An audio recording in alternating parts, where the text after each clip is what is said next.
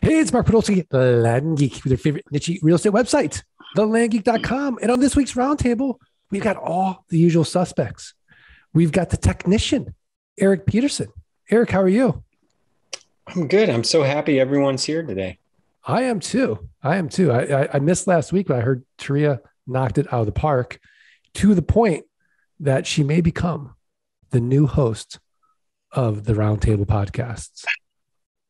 And everyone has just unsubscribed. Not at all. I think we just raised our subscribership. In fact, that should be something that just go ahead and post in the Facebook group, the My Networks group, and just leave a comment. Taria.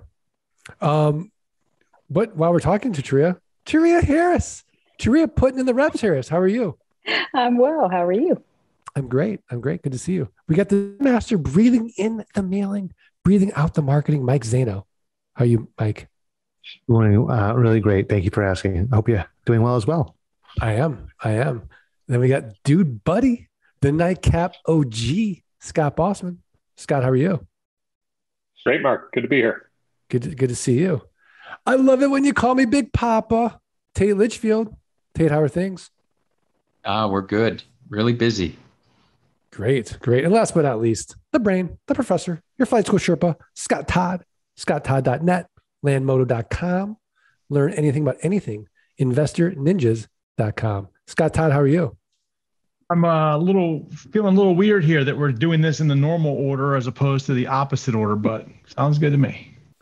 That's right. How did everybody like that last podcast roundtable where we did the opposite? It was very Seinfeldian. I thought it was a great idea. But when we looked back on the time, like people were like, it was only 16 minutes. We kind of just sped through it from backwards. It did not feel 16 minutes when we were doing it at all. So we might want to beat that record on this podcast because we have an interesting topic, but I don't know how long we can go on it. But Scott Bossman, what's our topic for today? Well, something we are all seeing a little bit more of is offers in the mail for our properties that we own. And instead of there being a singular dollar amount, there's a dollar range on the offer. So we just got an offer today on a property we own. And the dollar range on the offer was quite substantial, $5,100 to $8,100 on this particular property. So I thought that might be something we could talk about. I think that's interesting because now, we were talking a little bit before it. One of my favorite Dennis Miller lines is that actor has the range of a Daisy air rifle. So we got acting range, we got singing range, and now we got pricing range. So I know he loves to start. So let's start with the Zen Master. So I don't know how I feel about that. Part of me, I'll give you my immediate reactions. One is maybe they're just not good at doing the pricing matrix, maybe, and they're just throwing out a range because they're unsure about how they did that. That could be it. I don't know. The other thing is I feel like it's like a neutral letter. Like you're going to get, send out a neutral letter with no offer amount. You're going to get a large amount of people responding, but you're still going to dial them in, and then you're going to reduce it down. So it's more work, right? So I don't know. I would imagine that everybody's looking at that 8,000 number. And so now you're going to have to beat them down to the 5,000 number. Just not a game I'd want to play. I might be missing something here, but that's my initial thoughts. I like it, but I'd love to hear what your cohort, the Nightcap cohort, your partner in crime, the bromance of bromances on late night YouTube TV, Scott Bossman thinks. I had similar thoughts as well, and I thought, not only is this going to create a lot of work, but are you going to end up overpaying for this property? That's a substantial amount. I mean, $3,000. We're looking at even if your bottom offer is 25 cents on the dollar, that top offer is significantly high, maybe closer to a wholesale number. So are you going to overpay? And is that going to skew the market a little bit if we get a lot of people doing this? Yeah, I mean, really interesting thought, but I'd love to know what the technician, Erik Peterson, thinks about this range issue. I hate it. Yeah. I think it's a terrible idea. Erik, don't mince your words. No, seriously. What do you really think? So Scott mentioned this today, and I happen to have two of those very same offers sitting in front of me. Mine offer an even larger range of basically 100% swing. So, and the other thing that I commonly see in these offers, they don't typically make an offer for like the land as it is. In other words, if it's 5 acres, they don't make you an offer for the 5 acres. Instead, they say this range per acre. So now as the owner of the land, first of all, I got to remember how big my property is. Okay. Then I got to get out the calculator and do the math to determine, what could I get for my property? And then after all that work, now I know what they're offering me. And I think you're making the seller do an awful lot of unnecessary work. If you want to offer a range, why not just put the real dollar amount on there? Here, in this example, I was offered $125 to $240 an acre. So that's a range of $5,000 to $9,600 for this particular property. I mean, why not just offer me $5,000 to $9,600? Why do you have to say per acre?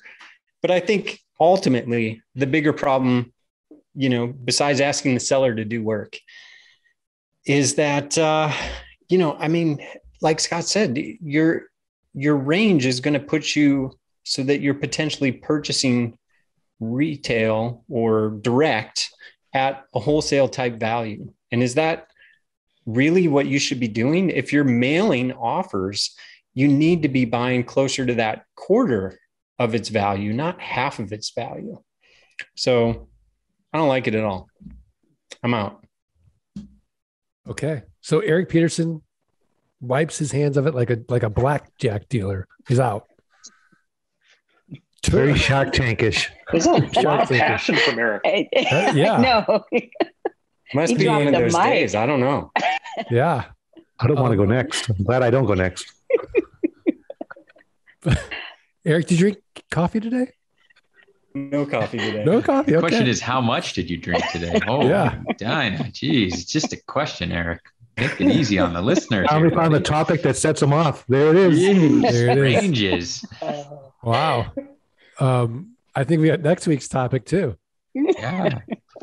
What's that? So, but Taria, putting in the reps, Harris, are you as passionate about Erik Peterson on this whole range business?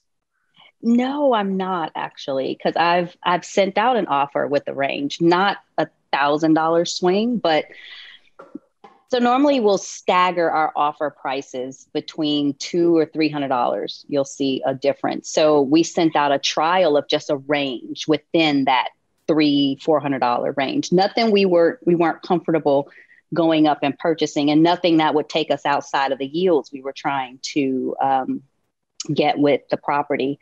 And we let our intake manager know, like, hey, we're going to try this, so you may get, people asking, and here's what we would qualify for that higher price. And here's what we would not qualify at that higher price. And it was really in a county where we weren't as familiar. We were relatively new to the county. We weren't really sure. We were playing around with different offers.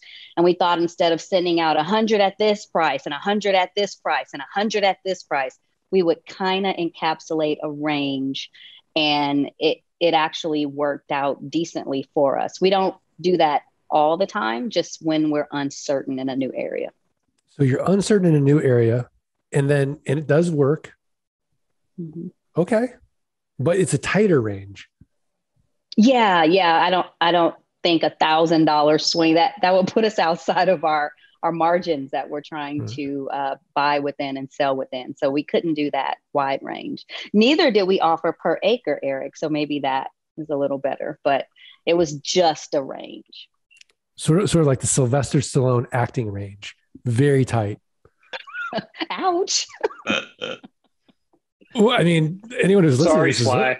I mean, I'm not sorry. He's great. Sly just unsubscribed. Look, if you're a Rocky fan or a Rambo fan or any kind of fan of, the guns and violence, you know what you're getting with a Sly Stallone movie. It's a range. It's a tight range, right? And we like it, right? I don't want to see Will Ferrell shooting up people. I want to see Sly Stallone doing it. Anyways, so it's a tight range. Big Papa, Tate Litchfield, what do you think about this range business? I don't know. I'm not into it. I'm not feeling it. I just feel like if I went to somebody and said, hey, would you like $5 or $10? They're always going to ask for $10, right? Like always. So why even offer $10 when I really want to be buying at $5? Now, if you come to somebody and say, hey, we're going to offer you between $5 and $6. Okay, fine. There's enough room. So I think the range could work. Personally, I'm not doing it. I'm not playing that game. I know how to create a really good pricing matrix, and I have confidence in my ability to do that. I have confidence in my team's ability to do that. So this range business isn't for me. Too much work. Too much work. Scott Todd. All right, Mark, I would just say, like, I'm not a fan of it. Like, I don't harbor anxiety or hatred like Erik does towards it. You know, like I see it and I'm not like shooting at it, or I'm not throwing down my rib that I'm eating and like, you know, that's it. We're fighting words. I'm not doing any of that. What I am doing though is I'm looking at it going, why? And I think that it's a lot like what Tate was just saying is, you know, like on my offer letter and on the default offer letter in LG Pass, it says like, consider my counter offer. And what I have found is that if you offer something, even if it's, okay, so if you offer something and they don't want to sell, then they're going to throw it away. But if you offer something that they might want to sell, then they may respond to you either at your accepted offer price or send you the counter back. Now, all of a sudden it comes back to my court, right? You know, because like Tate said, Tate said, if I offered them $10 or $5, they're going to take the $10 every single time. Now we're negotiating and the power's back in my court, as opposed to me being in a weakened component that, oh, you said you would pay up to $10 for this property. Well, yeah, but you know, now I'm on the defensive versus me being in control of it. What I think happens is, I think what it comes down to is I do like the ranging. I mean, I like to go like on this offer, let's say 200, next offer 300, next offer 500. I might have that range, but I'm never going to let the sellers know what that range is. I'm just going to like seed the market to see which one fits or works. But here's what I think happens. What I think happens is that sometimes land investors, they're looking at their response rate. And right now, because we've only seen this when the market's gone crazy, right now they're not getting the response rate. But I think everybody forgets this one thing, and that's what we teach at boot camp, we teach it in flight school, we teach it everywhere. There is an acceptable response rate, right? You know, like you should be getting 3 to 5% response rate on your offers. Now, remember, that's after 6 to 8 weeks, somewhere in that range. And if you look 6 to 8 weeks later on whatever you mailed 6 to 8 weeks ago, not on all your mailings, but on what you mailed in that specific time frame, and you look at it and you go, well, I only had 1%. Well, that's telling you that the market is telling you that the offer is too low. So now moving forward, maybe the next week you start to ramp it up again, right? Like I'm not telling you go to 100%, tweak it up a little bit, right? Like it's a test. And the thing is that if you're looking at this from the long-term perspective, like, you know what, if I get it wrong on this mailing, I'm going to try them again in 90 days or 100 days. I'm going to try to remail to those people again. You'll learn from what the market is bearing right then and there. So instead of working this range that puts yourself at a disadvantage, just be very strategic in your approach and chisel away at it. And remember, you're trying to keep your response rate in that 3 to 5% response rate. If you're not getting it, the market is telling you something. What's the market telling you? They don't like your price. Now, if it's above 5%, they love your price and you should tweak it back down again. I really love what everyone had to say, especially Erik. But if we go back to the Sly Stallone metaphor of having a tight range, right? I mean, think about it. Has anyone seen the movie Rhinestone, where he goes outside his range? You know why you haven't seen that movie? It's one of the worst movies in history because Sylvester Stallone's paired up with Dolly Parton, and this is no joke. He sings country music. It is an unwatchable movie. And for the sellers, it is an unwatchable train wreck. To get a range, to Erik's point, you're making it hard on the seller. Number one, you're making it hard on yourself. Number two, you don't want to be in the negotiating business. To Todd's point, we have a metric, 3 to 5% response rate, but you don't want to put more sort of, you want to tax your seller. You don't want to tax yourself playing games with the range on your offer letter. Because if I offer you a range and then I come down to the low end of that range, I've lost all that goodwill, essentially, especially if you own multiple properties. You kind of know what you're getting with me. You think it's a gimmick, right? And me as the buyer, obviously, I want the lowest price possible.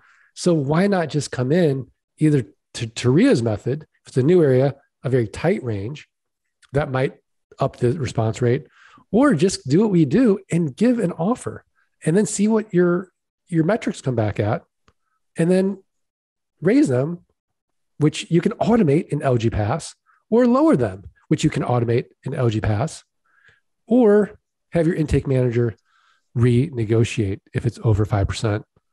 Either way, it's a more efficient way of doing business because at the end of the day, we can always make more money. We can't get more time, which is the whole idea of this model in the first place. So I don't know. I don't feel like I'm at the Erik Peterson end of this whole range thing, but I'm certainly not on Taria's end either. I think I'm squarely middle range, mid-range. I think we've got an episode title, Up on the Range. How about Home on the Range? That's what I meant. Home on the Range. Yeah. Home on the Range. There it is. I Hate Your Range. Open Range. Open Range. That movie? That's a great movie. Who's an Open I didn't Range? see that. Who is Stallone in there? No, Stallone's not in it, but Kevin Costner is. That's over the top. Yeah. Okay. Yeah. Over the top. How many times as a kid did you put your hat down backwards and get that extra power to take someone down? I know I did. Yes. That's what I think you should do is get a hat, like a trucker hat, turn on backwards and make some offers, direct offers. What is a trucker hat? Business. A trucker hat. It's like it says the name of the truck. What's the hat? There, you can see it on his thing. like Ford or trucker hat? I don't know. I mean, is Erik wearing a trucker hat? No, he's got a camouflage hat on. He's not wearing anything, Scott. I don't know what a trucker hat is. All right. There's like usually they have like fabric in the front. They're very like, well, when they're new, they're very square, and then they have mesh in the back. This is it. Here's so mesh. There it is. There's a trucker hat. Okay, if you're not And they're watching tall. the video, Scott Bossman is putting a trucker hat on.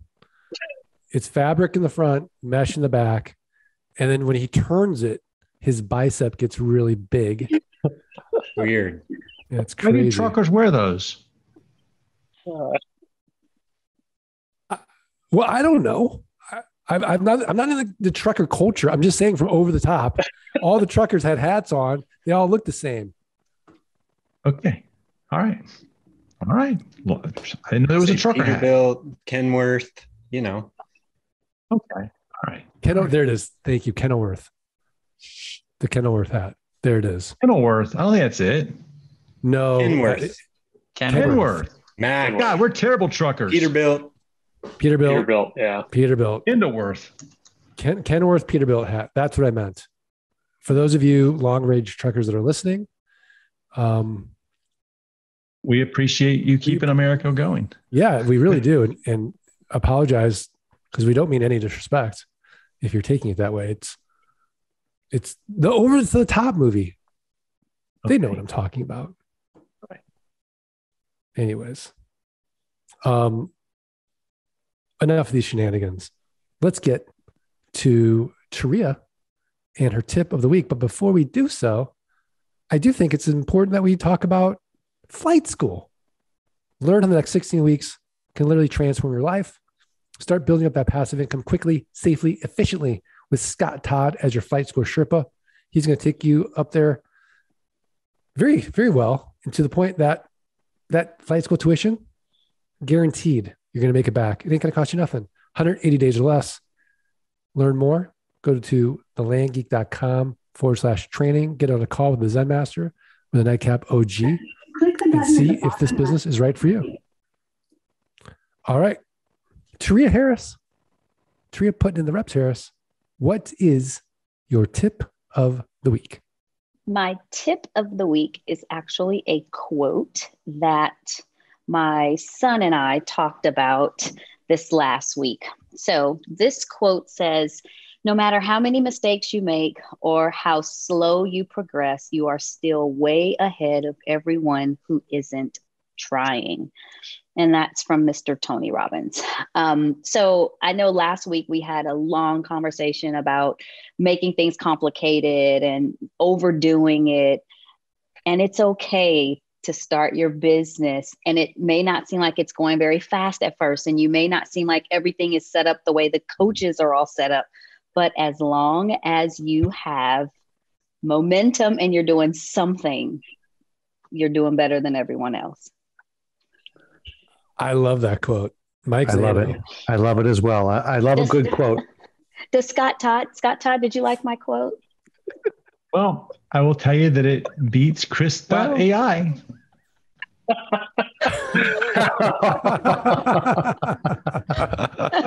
Oh, no. Oh, thank you. I will take that as a compliment.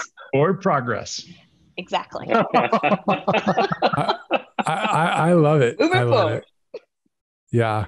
Another little fun tip is for those of you who are watching Netflix these days. I've been watching very little TV the last few months, very, very little. But from when I was watching Netflix, there was a show called Money Heist. It's like set in Spain, and it's great. And now it just came out with their fifth season. And ever since watching Money Heist, I have been speaking in a Catalan accent? Catalonian? Anyways, I've been lisping because instead of saying Barcelona, let's say Barcelona. And they do it all throughout Money Heist. And I love it. It's really well done. Barcelonian? Is it it's Catalan? I looked it up. The king at that time was from this area, and he spoke with a lisp. And so they just wanted the king's speech, right? So Barcelona.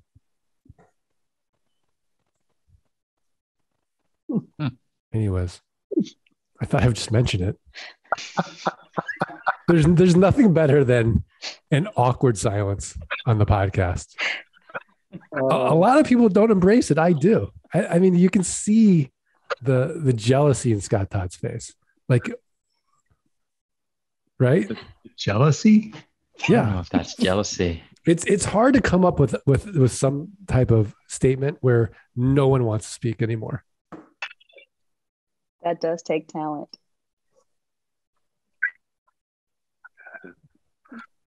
You know, Mark did it again. I don't know what to say, man. Like, it just did it twice in a row. Lightning does strike twice. There you go. Well, I want to thank the listeners and remind them the only way that we're going to continue with awkward silences is if you do us favors, 3 little favors. Follow the podcast, rate, review. Don't rate this one, but rate other past ones. Review the podcast. Send us a screenshot of the review to support@thelandgeek.com. I'm going to send you a signed copy of Dirt Rich. And because it's in written form and not oral form, although you can't get the audiobook, but that one I can't obviously sign, there will be no awkward silences while reading Dirt Rich. So, and it really helps us. So please do it. Taria Harris, are we good? All good. Mike Zaino, are we good? Yes. Very good. Erik Peterson, the technician. Absolutely. Anything else you feel like ranting about? Not at the moment. Scott Bossman, are we good? We're great. Tate? Yep. All good. Todd? We good? We're good, Mark. All right, let's do this. 1, 2, 3. Let's freedom bring. Not bad. Not bad. All right. Well, I guess I've offended people with a Catalan accent and truckers. And Slice Alone. And Slice Alone. Fans. I think I'm going to quit while I'm ahead. Are you ahead? Well, there's more damage we can do. Don't worry. Well, that's next week. Stay tuned for next week's episode of, I don't even know. Well, we made it longer than 16 minutes. That's for sure. That's good. And that's really what we wanted to do. Yeah. We wanted a 17 plus minute podcast. We got it. Kaizen. We got this, man. Continuous improvement. Taria's tips are improving. The time's improving. All good. Now that I know you love quotes, oh boy. Oh boy. I drove Mike Zaino. So happy. I drove Mike Zaino off of quotes, and he got to the point where he had to ask me to hide my camera. Yeah. Because he couldn't deliver the quote looking at me. Could not. Very true. True statement.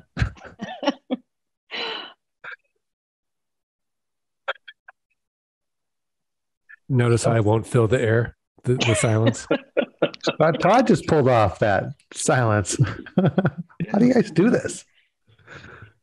Hey, I was able to do it with my kids the other day. Really, really good too, because I hit them with probably the worst, best dad joke ever. And it basically goes like this. Hey, you guys know who I saw today? And they're like, no, who? And I'm like, everybody I looked at. Oh boy. Wow. There was silence in my house, and everybody went to their rooms and pondered that wisdom. Is that what they did? They pondered. That's what I'm telling myself, at least, right? And that's what Mark's telling himself. I delivered some wisdom and everybody was quiet. Yeah, exactly. Absorption. All right. Well, thanks everybody. See everyone next week. Yeah. Thanks for listening to the Art of Passive Income podcast. Start your journey at www.thelandgeek.com and www.scotttodd.net. Rate and review the podcast and email support@thelandgeek.com. Your screenshot for a free passive income launch kit.